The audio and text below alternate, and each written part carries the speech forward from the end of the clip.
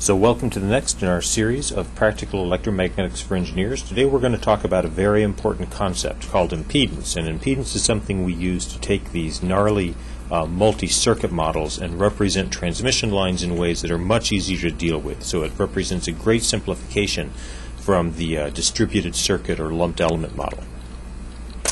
Just briefly, the types of transmission lines we're talking about are not your breadboards. They're symmetric elements, things like coaxes and microstrip lines and things like that. But let's jump right into what we're talking about, which is a term called impedance. And impedance is technically the ratio of a voltage to a current.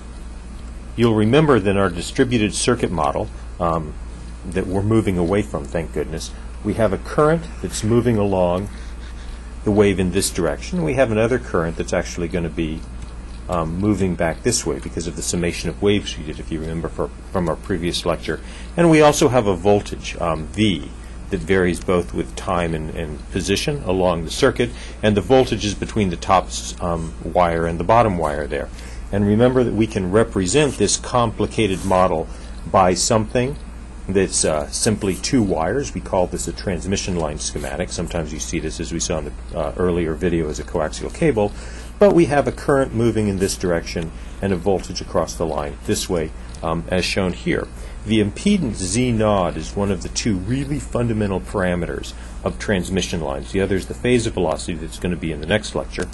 And the impedance is defined simply as the ratio of the voltage divided by the current. And this voltage and current is either the wave that's moving in the plus direction this way or the minus direction that way. So let's go ahead and do a quick derivation of this. I'm not going to go through all the steps, but I'm going to lay this out, and you can find this in any good book on electromagnetics. So here we have our lumped element model that we've seen over and over again. Remember the telegrapher's equations that we derived a couple lectures ago that talk about the rate of change of the voltage and current as a function of position on the lines. We're going to need those in a minute. Remember that the voltage wave has a positive going component, V naught plus, and a negative going component, V naught minus, that varies spatially along the line. If we take the derivative of this is a really simple derivative. We just pull the gammas out in front. And remember that our current is essentially, and our voltage in fact, are essentially time dependent. So we're assuming this time dependent form, this sinusoidal time dependent form on these. And we're just ignoring that term for right now. I just mentioned that. Well, what happens if we take this term and plug it up in that equation right there? It turns out that you can, in that case, solve for the current, I of z, and you get an equation that looks like this. That's just an algebraic substitution. Notice that we've got a minus sign here when we talk about the current, and we had a plus sign over here when we talk about the voltage. The reason for that is current flows in directions, and the minus sign says our convention is the current is flowing in the opposite direction back along the line. Well, when you go ahead and make some substitutions by plugging the current in and plugging the voltage in, you can find that the impedance for the waves either in the plus or minus sign direction, is given by this term right here. And gamma, of course, is our complex propagation coefficient, and we've derived that here.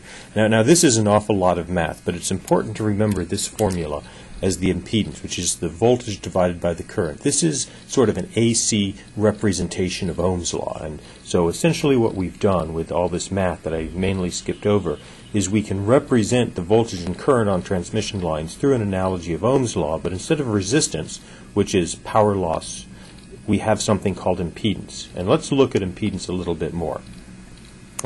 Well, it turns out that impedance is really easy in the lossless case. Again, this is our representation. We've gotten rid of our resistance of the wires. We've gotten rid of the conductance of the insulator. And it turns out that when you do this and you substitute it in, essentially R is equal to 0 and G is equal to 0 and gamma, you come up with an approximation like this for the lossless case.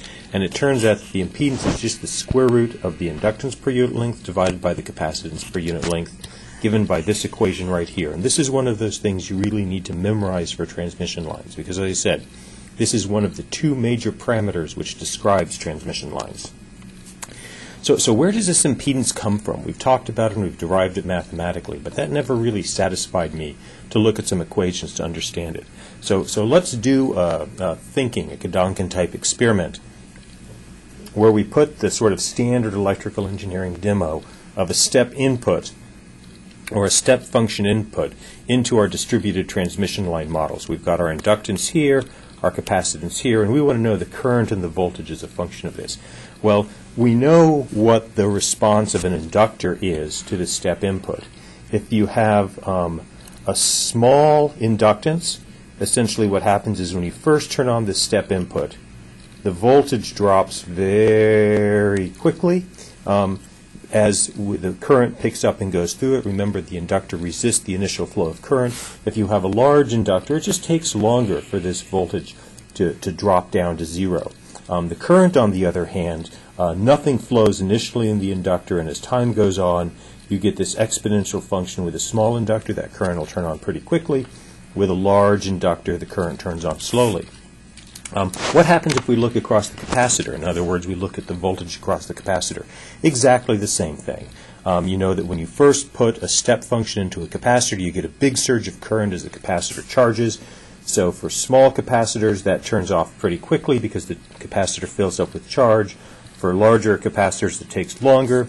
The same thing if you look at the voltage. Initially, there's no voltage across the capacitor because you've got a lot of current flow.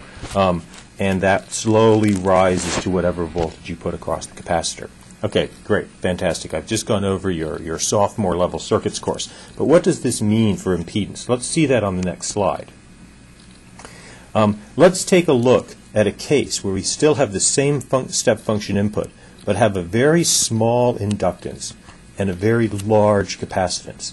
In this case, what you're going to see is that when you put the step function input across it, and let's look at the current, I, for the small inductance, you see the current actually turns on pretty quickly because that's a small inductor and the current can turn on quickly. The voltage, on the other hand, which is represented by this green line here, because the capacitor is really big, takes a long time to start up.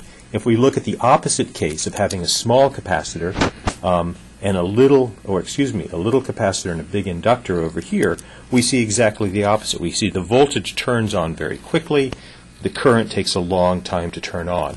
So in this case, we have the current leading the voltage. In this case over here, we have the voltage leading the current. So what does that mean for impedance? If you look at this case over here, what you see is you have a current that's big. So let's write big down there for current. And you have a voltage at any given time, T naught, that's small because that voltage is taking a long time to turn on. So let's write that the voltage is small. In this case, you have a small impedance because you have a little inductor in the denominator and a big a big inductor in the numerator. I'll get this right eventually. You have a small inductor in the numerator and a big capacitor in the denominator, and that gives you a small impedance. So let's write this here. Z naught is small in this case. On the other hand, if you have a little capacitance and a big inductance, you have the voltage that turns on and gets big, so this term is big. Your denominator for the current, because it takes longer to turn on, is small. And here you have a big impedance because of the big inductance in the numerator and the small capacitance in the denominator. So you can derive why this inductance comes from this circuit model just by looking at the step function input and how long it takes these components to turn on. So essentially the inductance has to do with how fast the transmission line can respond to changes in voltages and current, and thus the ratio between the voltage and the current.